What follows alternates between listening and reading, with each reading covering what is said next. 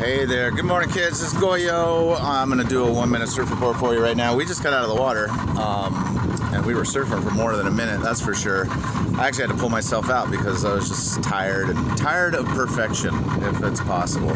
But waves have been really good. In fact, they've been improving as the tide's filled in. It's just after medium tide right now, and I kind of had the instinct that it might get better as the tide filled in, but we were so anxious we came out here early.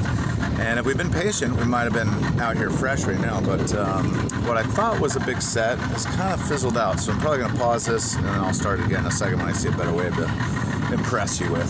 Not the biggest set, but there's a wave out there. Let's see Liam get it. No, he didn't get it. Liam is, he identifies as a wake surfer, but he's transitioning.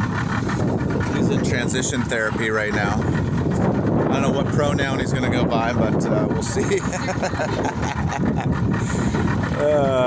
He's going to drop the wake and go for woke surfer.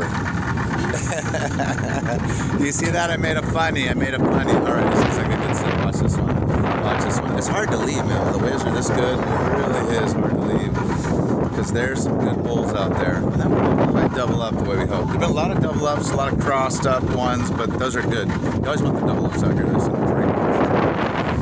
So I say the surfboarders go surf, and if you do, I hope you come to Surf and Surf Lodge and do it with me and my woke surfer friend. There he is. There he is, doing it for the camera.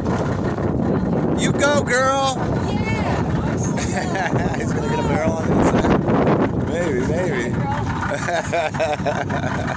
He's gonna love that report. There we go. All right, one more wave. Let it run.